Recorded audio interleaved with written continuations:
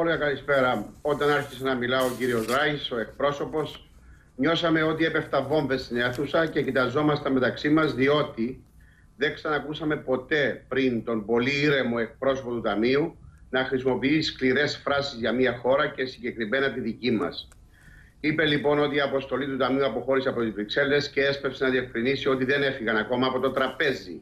Αλλά δεν μας είπε και πότε θα επιστρέψουν και αν θα επιστρέψουν. Ο κύριος Ράις σημείωσε ότι το Ταμείο είναι πλήρως δεσμευμένο και θα εργαστεί με τους Ευρωπαίους εταίρους και τις ελληνικές αρχές για μια λύση. Έχουμε, μας είπε, πλήρη συναίσθηση του πόσο επίγουσα είναι η κατάσταση και πρόσθεσε ότι δεν υπάρχει χρονοδιάγραμμα για την κατάληξη των συζητήσεων, λέγοντας ότι η μπάλα είναι στο γήπεδο της Ελλάδας. Άρα, όργα δεν θεωρεί ότι 30 Ιουνίου είναι και το τέλος. Μίλησε για μεγάλες διαφορές στο ασφαλιστικό, στα πρωτογενή πλεονάσματα και στο ΦΠΑ. Απέρριψε την πολιτική διαπραγμάτευση. Πρώτη φορά την απορρίπτει δημόσια και επίσημα. Δεν είμαστε, είπε, ένας πολιτικός θεσμός, είμαστε ένας τεχνικός θεσμός. Το βομβαρδίσαμε με ερωτήσεις, αλλά επέμενε στις θέσεις του, όπως τις περιέγραψε. Αργότερα μου ξεκαθάρισαν ότι δεν αποδέχονται την πολιτική διαπραγμάτευση και μου είπαν όργα ότι δεν μπήκε ποτέ στο τραπέζι. Προκάλεσε μεγάλη εντύπωση το γεγονός ότι διάβαζε από έτοιμο κείμενο, που σημαίνει ότι ελήφθη απόφαση από πολύ ψηλά να γίνει αυτό που έγινε σήμερα. Δηλαδή, να δημοσιοποιηθούν με ακρίβεια οι θέσεις του Ταμείου και να δημοσιοποιηθούν με ισχυρό τρόπο και δημόσια. Για το ασφαλιστικό είπε ότι δεν είναι βιώσιμο. Επιχορηγείται, είπε, με ένα ποσοστό που αντιστοιχεί στο 10% του ΑΕΠ της χώρας. Είναι απαράδεκτο, είπε, δεν μπορεί να συνεχιστεί. Έκανε και συγκρίσεις και τόνισε ότι η μέση σύνταξη στην Ελλάδα είναι ίδια με αυτή της Γερμανίας, ενώ ο μέσος συνταξιούχος στην Ελλάδα συνταξιοδοτείται, είπε, 6 χρόνια πριν από τον Γερμανό. Στο σημείο αυτό έσπευσε να τονίσει ότι τους ενδιαφέρει και είναι πάγια επιδίωξή τους η προστασία των αδυνάμων και των χαμηλοσυνταξιούχων. Αλλά αναρωτήθηκα και εγώ πώς μπορεί, ας πούμε, να σκέφτονται αυτούς τους ανθρώπους, πώς τους προστατεύουν με αυτά τα σκληρά μέτρα και με αυτές τις περικοπές. Να πω επίσης, κλείνοντας, ότι το Ταμείο έχει πρόβλημα και με τους Ευρωπαίους. Έχει δύο προβλήματα. Το πρώτο είναι η πολιτική διαπραγμάτευση, όπως είπαμε, την απορρίπτουν. Και το δεύτερο είναι ότι το Ταμείο, για να προχωρήσει σε οτιδήποτε αφορά την Ελλάδα, πρέπει να υπάρχει αναδιάρθρωση. Προσπαθούν δηλαδή να διορθώσουν το τραγικό λάθος του 2010 το 2015. Μιχάλη, να σε ευχαριστήσω. Να δούμε εμείς τώρα αποσπάσματα από τις επίμαχες δηλώσεις που έκανε νωρίτερα ο εκπρόσωπος του δελτίου2, ο Τζέρι Ράις, αλλά και τις απαντήσεις που έδωσε στο Μιχάλη Γνατίου. There are major differences between us in most key areas. There has been no progress in narrowing these differences recently, and thus we are well away from an agreement. Let me add that, as our managing director has said many times, the IMF never leaves the table. We remain engaged, but the ball is very much in Greece's court right now. And I understand the Greek authorities are preparing some further proposals. It's our understanding also that the Greek authorities are currently seeking solutions at the political level. Discussions have been ongoing, but the technical discussions right now have stopped, and in fact our team has returned from Brussels. They've stopped because they were scheduled to stop, or they've stopped because there's such a gap? Well, there's no real schedule here. The discussions have been ongoing, but what I can tell you is they've returned to Washington, and as you say, our understanding is that the Greek authorities are, discussing at the political level at this stage. Are you prepared as an IMF to take a political decision? We are not a political institution. We're a technical institution. We have 188 members, and we try to be at all times even-handed in the way that we work with, with all our members. Pensions and wages account for 80% of Greece's total primary spending.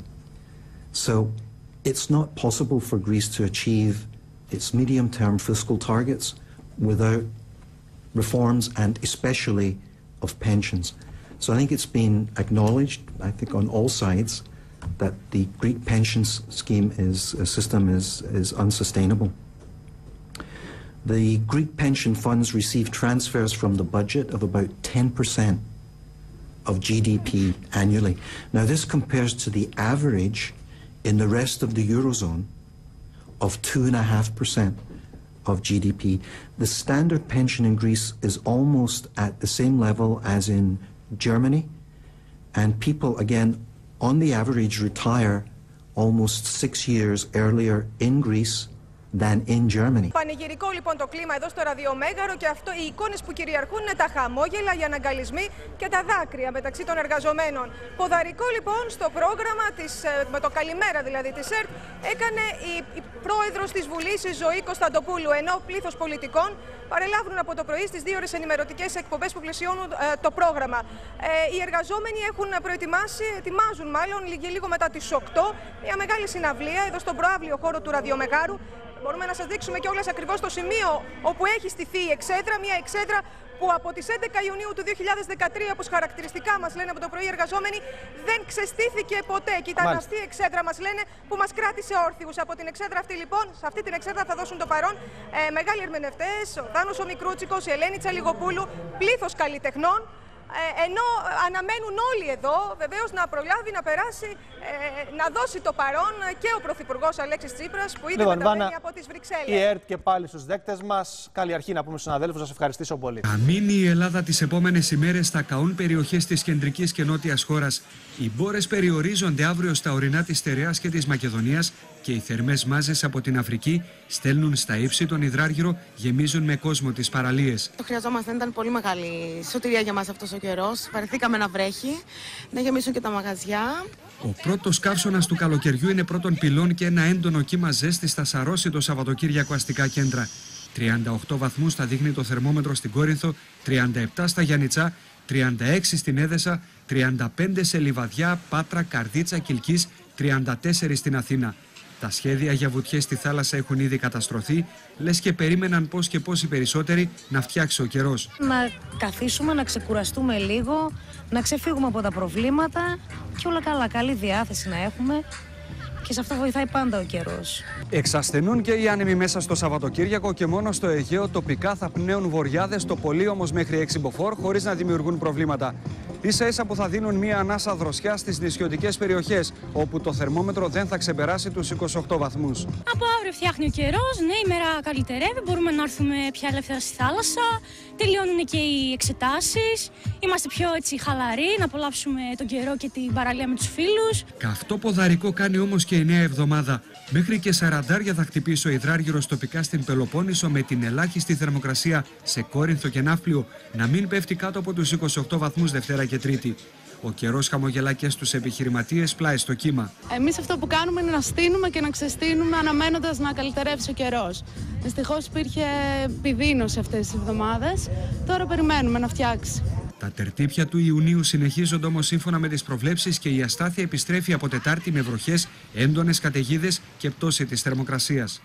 Εκτός από την πρωτοβουλία της να ενοποιήσει τις δόσεις που χρωστούσε στο Διεθνές Νομισματικό Ταμείο για να τις πληρώσει στο τέλος του μηνός σε μια μακρινή δεκαετία, η Ζάμπια είναι γνωστή και για την υπέροχη ζούγκλα της. Εκεί τα άγρια ζώα αναζητούν λίγη δροσιά από τον καυτό αφρικανικό ήλιο, αλλά οι νόμοι της φύσης λένε πως όταν πλησιάσεις εκεί που ελοχεύουν κίνδυνοι, ερπετά και αρπακτικά, μπορεί ξαφνικά να μετατραπεί σε θύραμα. Την ώρα που ο αγριόχειρος πάει να αντλήσει πόρους ζωής με λίγο νερό, ένας αδίστακτος μεγάλος κροκόδιλος προσπαθεί να κάνει μια χαψιά το ογκώδες ζώο, που όμως δείχνει αρετές χορευτή, πηδώντας με απίστευτη ευκινησία προς τα δεξιά για να αποφύγει τα τεράστια σαγόνια. Θέλει ευληγησία η επιβίωση στη ζούγκλα της Ζάμπια.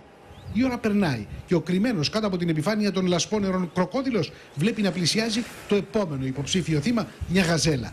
Αυτή τη φορά βγαίνει σχεδόν ο μισός έξω από το νερό, σπρώχνοντας με την απίστευτη δύναμη των άκρων του όλο του το σώμα, και τα σαγόνια του κατεβαίνουν με ορμή για να συνθλίψουν ό,τι βρεθεί στο δρόμο τους. Η γαζέλα, που το τελευταίο δευτερόλεπτο που πίνει την τελευταία γουλιά μοιάζει να έχει δει κάτι ανησυχητικό, κάνει ένα εντυπωσιακό άλμα και ξεφεύγει από το θανάσιμο κίνδυνο. Και η ζωή στη ζούγκλα της Ζάμπια συνεχίζεται.